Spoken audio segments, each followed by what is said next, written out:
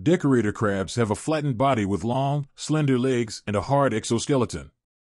They come in different colors, such as red, brown, or yellow, depending on the species. What sets them apart is their exceptional ability to attach various objects and organisms to their body for camouflage. Decorator crabs are highly skilled at camouflage. They collect and attach materials like sponges, algae, seaweed, shells, and even small invertebrates to their exoskeleton using hooks and spines on their bodies. By doing so, they blend in with their surroundings, making it harder for predators to spot them. They also have other defense mechanisms. If threatened, they may drop their current decorations and quickly replace them to confuse their attackers. Some species can even regenerate lost limbs, providing them with an additional defense mechanism.